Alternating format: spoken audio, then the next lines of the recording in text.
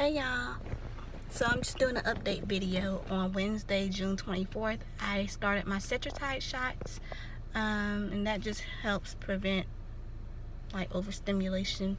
Also, I think that's the last day of my period, was June 24th, Wednesday. Thursday, which was the 25th, I had my genetic counselor screening, me and my husband, so they just went over our results. Friday, I had my COVID test, and I had blood work and ultrasound.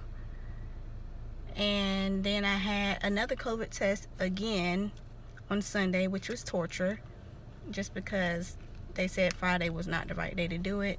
So they accidentally told me to do it Friday.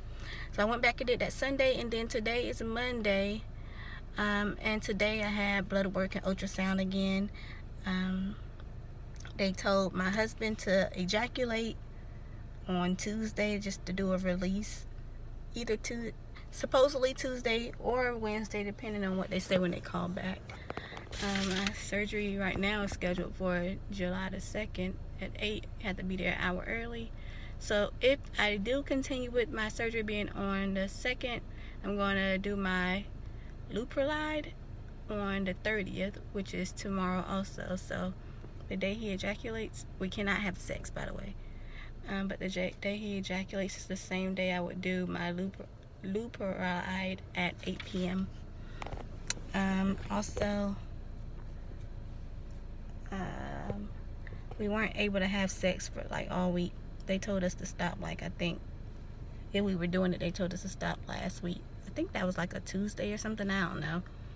But be prepared, ladies and gents. No drinking, eating after midnight on day prior to the surgery and all of that. But yeah, that's all. I feel, my symptoms, I'm really swollen feeling full. This feels like my ovaries are floating. I just feel really uncomfortable. I've had nipple or breast tenderness, soreness for the past few days, loss of appetite. I mean, I actually got my appetite back yesterday, but I wasn't able to eat like I wanted to because I feel so full. I ate like a few spoonfuls. I have been nauseated. I just feel really full. I'm really bruised. My belly is a little swollen.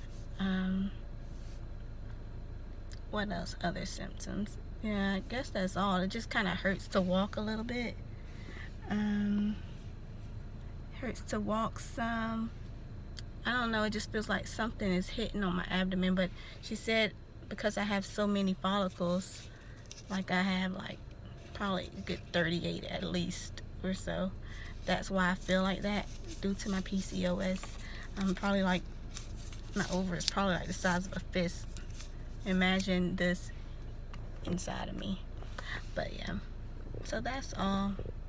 Just wanted to give y'all an update, and this is for IVF. Bye. Oh, look at the bunny. Sorry, so off guard, but I don't know how to flip the camera. Do y'all see the bunny? Is that a sign of good luck?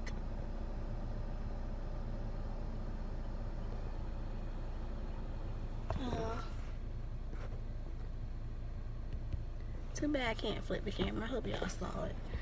But yeah, that's all, guys. Baby dust to everyone. Bye.